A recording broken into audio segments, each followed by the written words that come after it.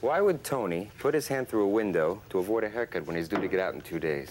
Tony was in and out of 18 orphanages and foster homes by the time he was 12. He found out if he stole, we'd keep him in one place for a while. You're telling me he doesn't want to get out? I'm telling you, this is the only home he's ever known. Well, maybe all he needs is somebody to show him how to feel at home on the outside. Bill, don't try to play savior. This job's hard enough without you throwing yourself into one kid that way. And besides, no other wingman has gone beyond high school. They'll be waiting for you to make a mistake, especially Ketchel. Well, it's Tony who interests me. You just don't get your hopes too high for your own sake. Thanks for the coffee. Insight.